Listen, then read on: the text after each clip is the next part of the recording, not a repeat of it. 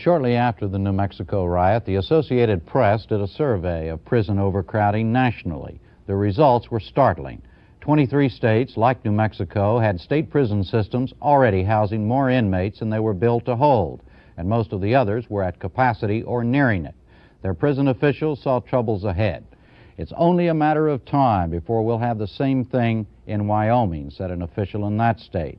From a California prison man came this word: I don't want to indulge in any self-fulfilling prophecies, but the more crowded you get, the more likely some riot or life-threatening situation.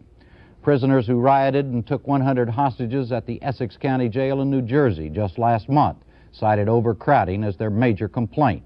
Last week in Kentucky, an inmate-brought lawsuit was settled after state officials agreed to spend $42 million to relieve overcrowding in 2 Kentucky prisons. In short, we could have gone to any one of hundreds of prisons around the country to illustrate the overcrowding problem. We chose just one just up the road from here in Maryland, the Maryland House of Correction in Jessup, a medium security prison. It was built in 1879 to hold under 1,000 prisoners. 400 more than that live there now. Their crimes range from minor offenses to the serious crimes of rape and murder. Their sentences range from 90 days to life. Their warden is Paul Davis. There are probably many people that look at the prison system, corrections, and say, they're not supposed to be country clubs, these prisons.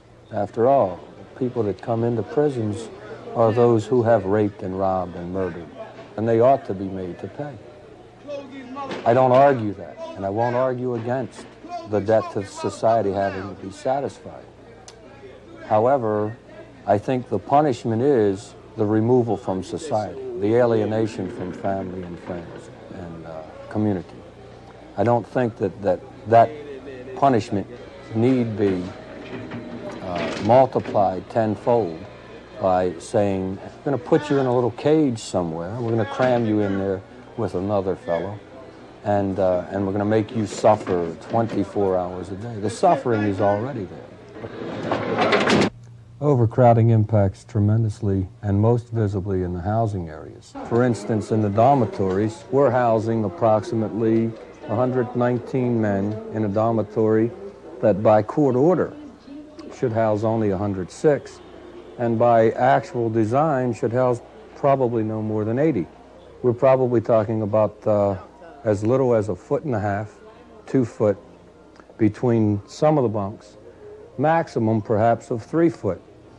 As you go into the cells, our cells are somewhat smaller even than the minimum requirement for 1 man. We keep 2 men in many of those cells.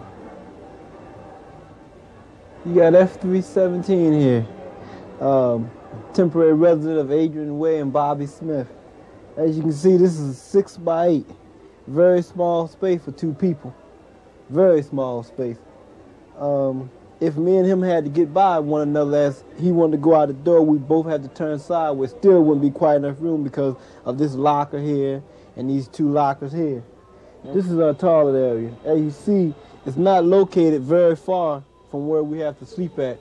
If one of us is on the toilet defecating or urinate, or one of us urinating, the smell is, you know, it can't ventilate because there's no proper ventilation. Okay. All right, now, if he wants to use the toilet, this is the procedures we got to go through. First, he's got to sit down like this. Then I got to move this way. Then he's got to get up to use the toilet. I'm 5'7".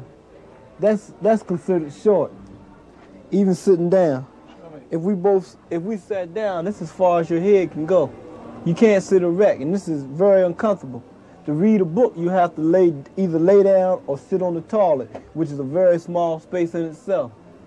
It's depressing. It's a lot of tension builds up, you know, unless you and your cell buddy are short, or, you know, really on good time with one another. This creates a lot of tension. You might want to get by, and he trying to get by, and you bum and say, damn, man, you know, once you sit down somewhere, you know, get off my feet or something, man, watch my feet or something, his shoes are in the way or something of that nature. A dog has more room than this. Seriously. A dog has more room than this, man. Staff probably suffers from overcrowding as much as the residents of the institution. In many cases, you have an officer who is supervising 100 or more inmates for 8 hours a day. Approximately every 30 minutes, I make a complete tour of the dormitory.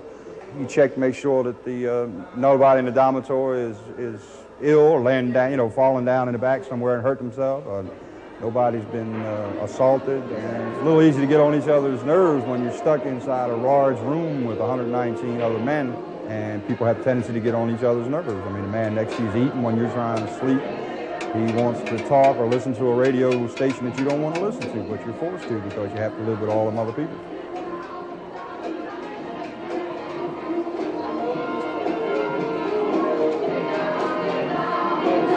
This is my bunk. This is this guy's bunk. If you get a cold, I got one. You understand? You don't have airborne room. I mean, you know, you think in terms, you wake up in the morning, you smell the next guy's breath. You sleep just that close to you. You got approximately 1,500 men in the institution. Approximately about maybe 700 men are working. You got another 400 or 500 men that are totally idle around here. You know, it's no jobs for them. You know, this constitutes a lot of hostility because the guys don't have nothing but idleness. We're able on any given day to have gainfully employed in some activity about 897 of our inmates. We average about 26% of our inmates in what we call idle status, so that the vast majority of their 24-hour day is spent laying around the dormitory or lying around in the cell. As far as employment in the laundry, we have a waiting list they call a job bank. I have men sending letters out to me all day long. I would like to have a job in the laundry. I want work. I don't want to lay around. If you're lucky enough to get in front of classification board for a job, the only jobs they will have will be kitchen or the laundry. The majority of the time, you're going to spend at least 23 hours a day in this cell. I've been here back in the system since the 16th of October. I've yet to see a classification board for any type of employment. I have run around here personally myself and asked for a job. And I'm told the job bank is filled up, they have no jobs. Another one of the areas impacted tremendously by the overcrowdedness in the prison is the visit area. We're operating a visit room that is far less than adequate for handling the visits of our 1,294, and yet we're running visits for 1,520 some. What privacy can you have down there? Everybody's all bunched up because they only give you an hour, and on Sundays they cut that down to 45 minutes.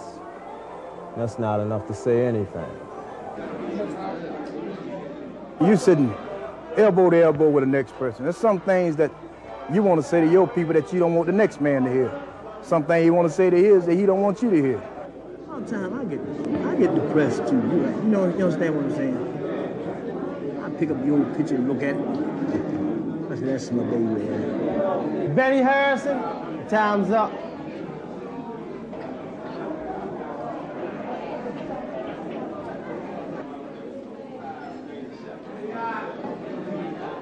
What does it mean? It means the man goes into a visit today and gets some bad news from home. Maybe his brother comes and delivers the Dear John message from his wife or his girlfriend.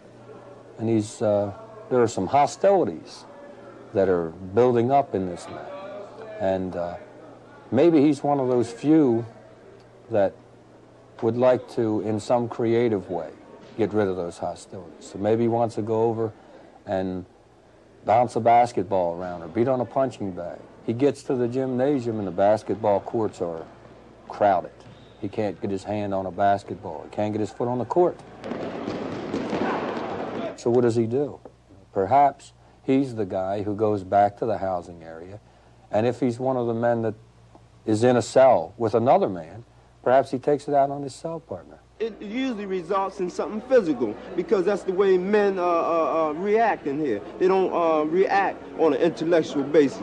Every time they interact, it's going to be some type of physical, you know, or some type of physical threat that's bodily harm. One of the most critical, yet not so visible, problems that we face because of the overcrowded conditions in the institution is the ability of our classification counselors to deliver services to the inmate population. You got 10 classification officers to deal with 1,500 men. So you got approximately, I say around about maybe 150 men to one classification officer. 3 times a week, our counselors will sit on what we call reclassification teams. Those teams simply take requests from the population for classification to another job, another institution, or whatever. And we'll spend an entire day screening anywhere from 40 to 60 or 80 residents. Well, this classification hearing, I haven't seen anybody. Only thing I have received is a note informing me that I'm supposed to go in front of the classification board for camp consideration Monday. That's it. Mr. Chavis, the team is going to recommend that you be returned to the camp system. Okay, you have any questions? No, sir. Okay, that's all. Thank you.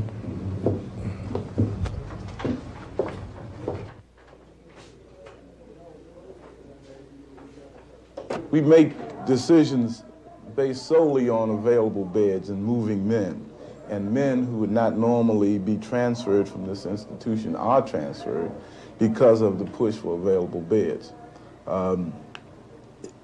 Little or no thought is put into his actual past criminal history, just that he meet a certain minimum criteria for being transferred to minimum. Bobby Smith, your counselors put you in for a job change. You're working in the dining hall now, is that correct? You still want to come out? Well, out of here? No, out of the dining hall. No, I never planned to come out of the dining hall. You want to stay there? I've been there ever since I got We know that, but Mr. Geppy said that you told him that you wanted to be reclassified out. No, I never told Mr. Geppy that. I put reclassification in for camp. I'm a 90-day check-in. Well, that wasn't the reason for which you were brought here today. Okay, you have to see Mr. Smith about that. He has to put in a recommendation. It gives you a real dim outlook of everything, you know. It's wild. Like, I'll never get out here with this many people. There's no way I can get out of here because I can't get enough attention for my counselor because there's too many people in here. And when you compress something for so long like that, you're going to get some type of combustion, some type of reaction. You're dealing with human beings in here. The Maryland House of Correction was built in 1878. Since then, it's been expanded and renovated several times to provide space for the state's burgeoning prison population. It's the oldest of 7 medium-security prisons in Maryland. There was talk in the state legislature a few years ago of demolishing it and replacing it with a modern facility, but the growing demand for prison space has kept it operating. In April 1980, when our first report aired, the Maryland House of Correction had an inmate population of 1,511. That was 215 more than its capacity at the time. One way they made room for the additional prisoners was by placing 2 inmates in a cell designed for 1. You got F317 here, temporary resident of Adrian Way and Bobby Smith. As you can see, this is 6 by 8. Very small space for 2 people. Very small space. If me and him had to get by one another as he wanted to go out the door, we both had to turn sideways. Still wouldn't be quite enough room because of this locker here and these 2 lockers here. This is our toilet area. As you see, it's not located very far from where we have to sleep at. If one of us is on the toilet defecating or urinate, or one of us urinating, the smell is, you know, it can't ventilate because there's no proper ventilation. 4 years later, the Maryland House of Correction is still overcrowded. A federal court has placed limits on the number of inmates who can be imprisoned there, but those limits have been exceeded almost every month. When we returned to the House of Correction recently, some conditions had improved. The old visiting area, which was so cramped that prisoners and visitors couldn't talk without being overheard, had been replaced by a much larger visiting room. And visiting hours had been increased from 1 to 7 days a week. There were no longer 2 prisoners in a cell. The cells are still small, even with 1 person, but they were also about the only place in the prison where a man could have the luxury of privacy. One other change was the 2 new trailer units just outside the main fence. The trailers have beds for 112 prisoners and offer what are perhaps the best living conditions within the prison. Yet in spite of the changes, the prison was still crowded, with 166 more prisoners than its court-ordered capacity. Instead of putting double bunks in the cells, the prison authorities were now putting them in dormitories. In talking with inmates, we found that all the major complaints we heard in 1980 still exist today. As you can see, the bunks are close together.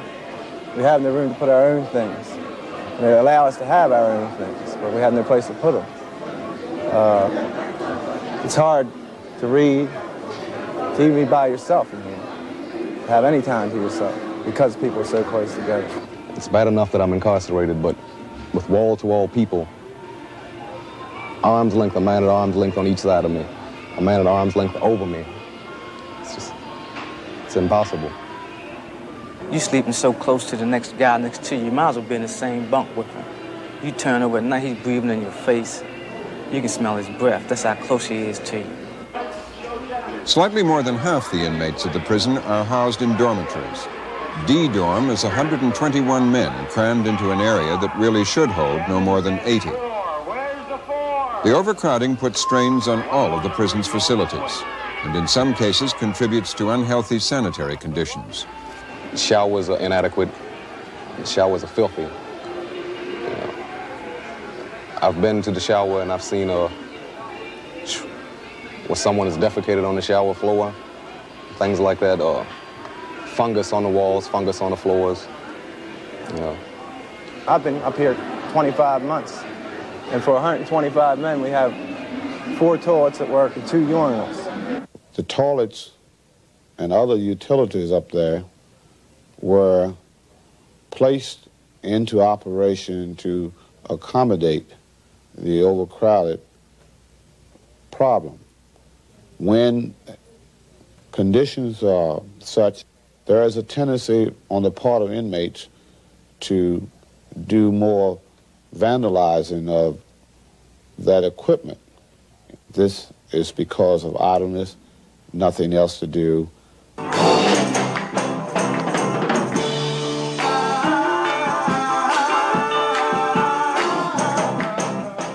In prison, finding things to do is a constant struggle.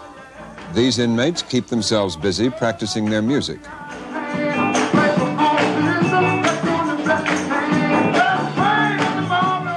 You know, it's so much tension. I'm saying this is the only place we can really like let off steam. The free time is what gets you in trouble, man. It's a whole lot of trouble to get into. You may be trying to do positive things, but you always have people that don't have anything on their mind that will actually try to get in your way, knock you from doing whatever you're trying to do. It's, you know, the crab pulling the one that's getting out the basket back in the basket. The prison tries to keep inmates out of trouble by offering them structured activities to occupy their time. The average length of stay is 4.5 years, so there's a lot of time to occupy. Now, anybody else who didn't finish, you want The House of Correction offers scholastic and college-level courses. The courses are taught 5 hours a day and can accommodate between 400 and 500 inmates.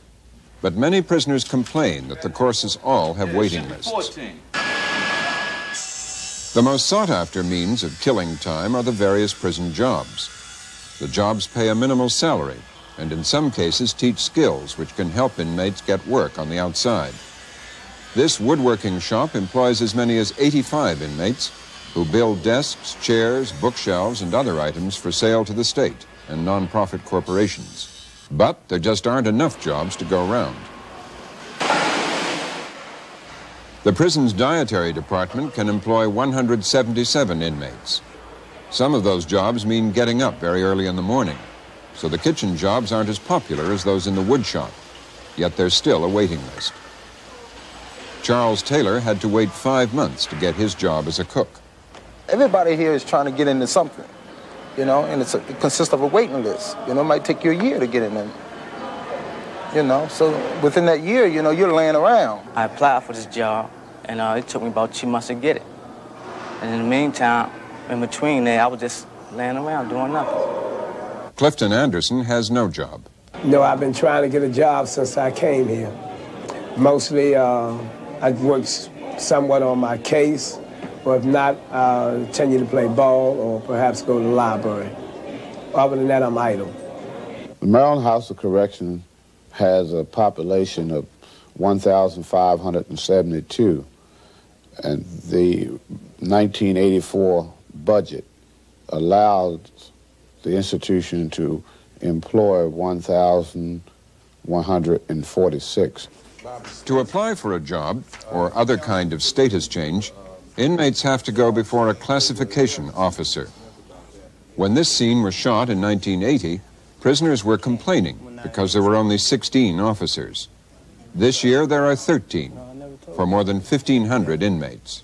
Me in particular, I've seen my classification officer one time in the time I've been here, and that was after many attempts to see me. It's the same as the case for most everybody else here. You know, if you want to see a counselor, it might take you about 7 months to see a counselor, social worker. You know, if you have an emergency problem, it still take you about 7 months. The frustration of trying to be heard above the din of 1,500 other men, all clamoring for personal attention, merely adds to the already tense conditions of prison life. I don't think you can describe being locked up, your freedom being taken from you. I don't know how to describe it really, but I know one thing, it's a hell of an experience to be locked up.